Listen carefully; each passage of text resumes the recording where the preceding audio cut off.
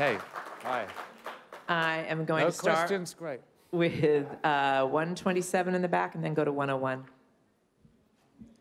Roger, congratulations. Mark Williams here in the back behind the camera, Thanks. fittingly enough. Thanks. Writing in this instance for British Cinematographer magazine. So congratulations on the wait being over. Talk about that wait, I mean, starting in the era of film stock, ending in the era of digits, and what that's meant for the craft, and also following a classic in this instance. I was just, when we were coming to the Academy this evening, or this afternoon, I was just reminded that one of the early films I did was Sid and Nancy with Gary Oldman. And it's so wonderful to be here tonight with, and Gary to be in the same space, I don't know. What can I say? We're going to go to 101 and then 59. Hello. Carolyn Bisoke from Warner Brothers, and congratulations on your Thank win. you. I know there's been a lot of talk about, sort of putting your own creative stamp on a movie that's a sequel to something that's become sort of iconic in the genre. I was wondering, in Blade Runner 2049, if you had also, beyond putting your own stamp on this movie, if there were parts of the film where you paid homage to the previous film.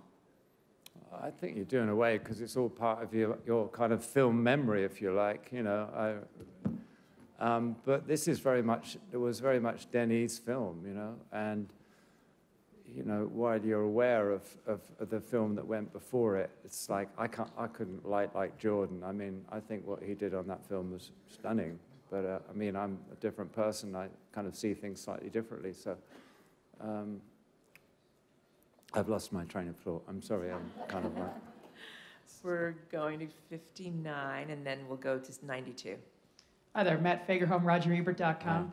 One of the most visually stunning sequences, I think, of the year was the fist fight between Ryan Gosling and Harrison Ford and all the glitchy holograms going on in the background of the movie. What was the challenge of lighting and lensing that particular sequence? Well, the challenge is, I mean, obviously the holograms are sort of elements that are put in later. The challenge was kind of syncing all those elements together, creating a lighting pattern in which they would fit. So we really had to kind of prep how the beats of that song were going to go and how the pace of the fight was going to go. But it's funny, that was one of the least challenging of the whole film. We'll go to 92, and then we'll wrap it up with 125. Carolyn Jurgen with the Hollywood Reporter. Hi, Carolyn. Roger. Congratulations. Thank you. You seem remarkably calm as always. But Not up there, I wasn't, but yeah. What did it feel like to go up there? I